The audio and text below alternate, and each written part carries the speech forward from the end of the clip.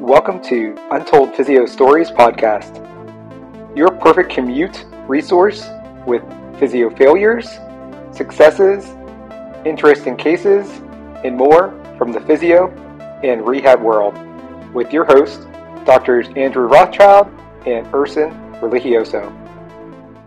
Topical analgesics help patients alleviate pain and reduce discomfort.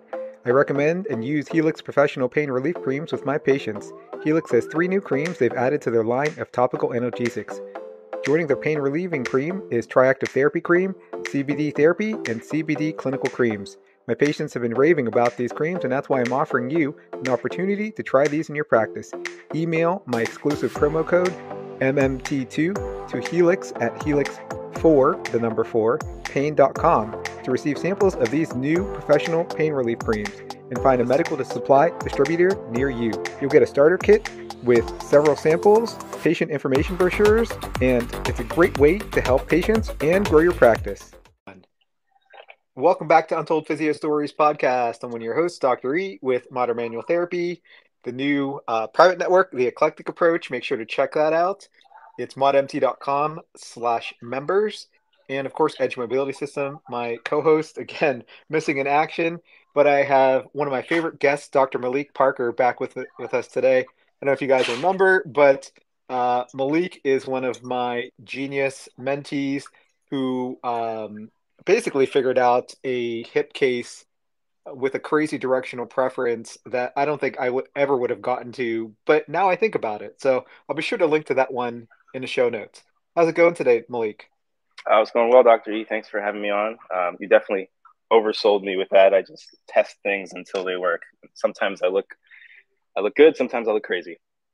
Right. Well, we have your successes on here, and you also share them on the new network. So I appreciate that.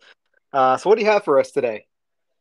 I just wanted to talk to you about something that I noticed recently with a couple patients, and they didn't necessarily come in for this. So it was kind of just something on the back of their minds and maybe that we would think about later. But last week I was treating a patient actually for her lower back into right hip, right knee, difficulty with stairs. And we were doing well with right side glides. So when she came in, she was like, yeah, I'm doing pretty well with that, but I have this thumb pain, if we could look at that. And she had mentioned it before, but it's something that, we kind of glossed over for maybe a later visit. And since her, normal complaints were doing okay, I was thinking about a patient I had a couple of weeks ago who actually responded to retraction. So bilateral thumb pain, diagnosis of like bilateral decor veins, getting like cortisone injections. She was even getting PRP injections, just trying to figure out something to help. And I just decided, why don't we just test the neck and try some repeated retractions? And within 30 reps, both sides were able to abolish. So it made me think of a couple different cases I had. I had one 2 weeks ago, same thing, and then maybe a year or so before that. So I wonder if you've had any bilateral thumb pain, right kind of in that, that typical anatomical snuff box decor veins area, respond to retraction. Simple cervical retraction? No. Simple cervical, yeah. I mean, I guess it's possible that I didn't ask. Would you treat like the Republic of Gamers or something? Like, what is up with the bilateral thumb pain? And they were all, this is a very small sample size, but they were all maybe like 50 to 70 older females. So there's no real, I don't know. And I wonder if it was something like crocheting or something that you do for a prolonged period of time in a flex position. No, I haven't seen that. It's one of the first things I check anyway. Would be cervical retraction. And I guess if it was bilateral, I wouldn't be biased to load it one way or the other. But no, I haven't checked it. But there you have it. If you see anyone with a diagnosis of bilateral de Quervain veins, especially bilateral, usually that's especially the red flag, right? It's like, well, there's got to be something central going on. Most likely, in most cases, even if one is stronger than the other, usually one is like more pronounced than the other, but they both seem to respond in all 3 of those cases, at least. Yeah, that's great. Were they happy? They were happy, yeah. And they were just like, With wow, this is all I needed to do for this whole time. And I right, can't yeah, I can't confirm because one was last week and one was maybe 2 to 3 weeks ago, and I haven't seen them for the second visit. So or yeah. post doing that, so we'll see if it sticks. But With them yeah, being slightly, yeah, with them being slightly on the older side, were any of them kyphotic? yes, very much so.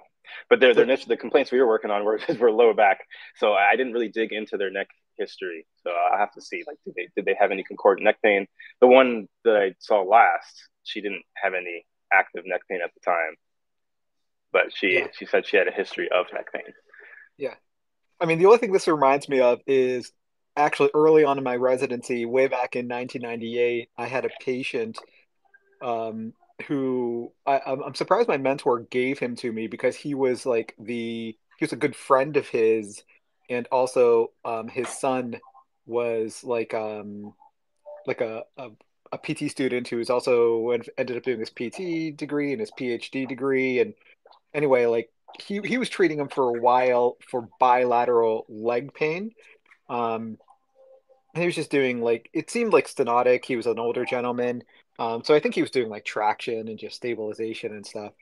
Yeah, Some manual therapy to his hips, that kind of thing. And he came to me one day, and I think it might have been even that he wasn't on the schedule, but he had some kind of like neck pain flare up or something. So because it was like totally different, and I had room on my caseload for an eval, I ended up seeing so I just start with retractions, and his this retractions not only made his neck pain go away, but it made this like persistent leg pain, bilateral leg pain to below the knee also go completely away. really, I So don't know. That's amazing. I've never seen that. That's mm, yeah, well, I was just thinking like we discussed it later. I remember yeah, with our case rounds, like, and I just said I don't know, maybe he had like a large central protrusion on his cord, or he had some sort of cord tethering or some sort of cord yeah, space issue, and somehow retractions just freed that up or freed up the tethering. I don't know. I mean, I still think about that case every once in a while. I've definitely yeah. never seen that again. Did it completely abolish? Like that's all he did. It didn't come back, or did you have follow up? Or were there follow up Yeah, visits I mean, where? we definitely Yeah, followed up because he was coming in regularly for his legs yeah. anyway, and just doing general Interesting. strengthening, and it was just gone. Yeah. Wow. Do you think there's a possibility of just like the more pain science where you just increased the body's sense of safety so much for the upper complaints by doing retractions that it had just a generalized positive central nervous system effect? Well, I mean, I suppose that would be a great Possible. modern manual therapy Yeah. eclectic approach explanation, which could definitely result in any improvement, Yeah. Yeah. definitely being non-specific. But here's the thing. In 1998, pain science wasn't invented yet, and I was 100% pathoanatomical in all my explanations, but it's Yeah. not even like I sold the idea of uh, manual therapy non-specificity and any of those things. It was a total accident. I was just doing retractions on him with maybe a little bit of overpressure, and he was just talking about how his leg pain was like going away that he currently had as I was doing it.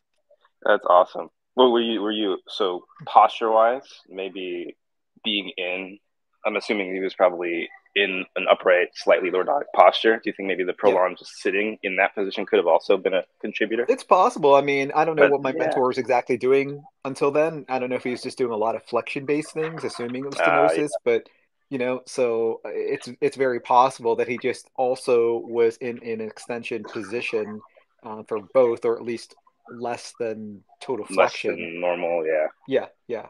So I don't know, and that's that's I didn't mean to you. co-opt your episode, but I mean Oh no, that was a it was another bilateral extremity case that got better with cervical retraction. that's a great one. You take the award right now for most interesting reduction or derangement reduction case. For sure, for sure. Maybe the Mackenzie Institute will have me back. Yeah, you gotta submit, write it up and submit it. Sure. All right, Malik. Well, where can people find you?